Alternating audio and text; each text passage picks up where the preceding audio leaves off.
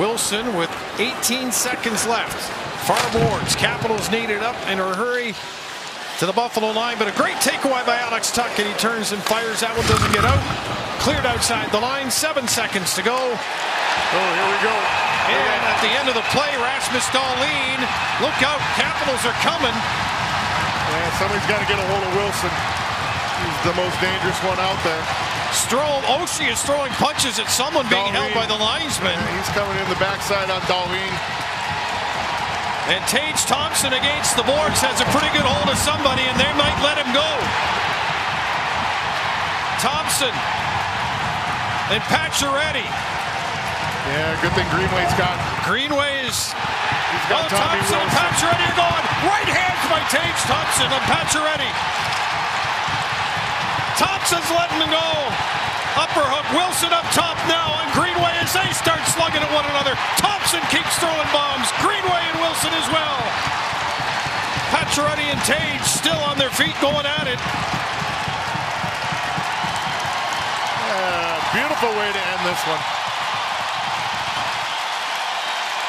Yeah, great job by Greenway making sure he got a piece of Tommy Wilson there, because, as I said, most dangerous guy out there for the Washington Capitals. And we'll take a look and show you how this all started. People hate this kind of thing. Look at Thompson gets crushed over here by Oshie. Then Oshie gets up, Dahlin comes in, throws Oshie to the ground. And then Pacioretty's in, and then everybody converges into the pile right there. And the good thing, there's sticks, there's gloves. And they went at it a couple different spots there, so perfect exclamation mark on this game. Sabres come out here. They did a good job.